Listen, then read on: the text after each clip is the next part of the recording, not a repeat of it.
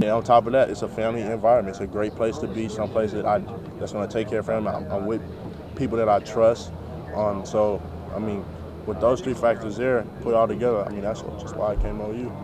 What was your favorite part about that barbecue? Definitely the last part, the little water balloon fight, man. Like, when they did that, it just kind of just sold me. I was just like, oh, wow, like they really going in, really having fun out here. You mentioned you got soaked. Did you soak anybody? Oh, yeah. You remember who you got? Yeah, for sure. Coach Kish, always. Yeah. Coach Kish. I can't forget my guy. I got to get him soaked. So, yeah, me and him had a really good time that day. And, we talked real good. So, end up leading me here. So, no problem. How have you grown as a player over the last year? I've grown a lot.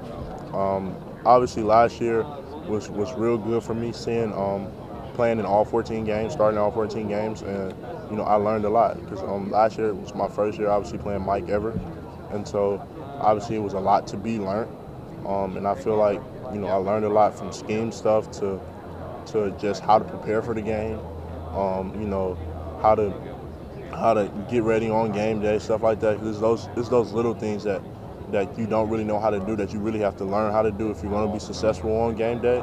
So I've learned that stuff, all types of stuff, So I feel like this year I'm focused more on the fundamentals of the game.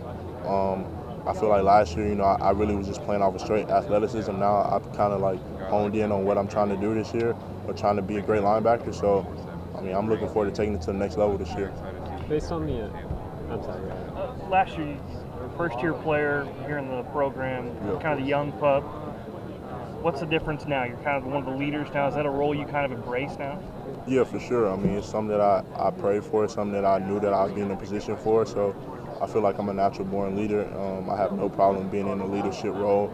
I have no problem answering questions as a leader. And I have no problem taking the blame. So it is what it is. Based on the way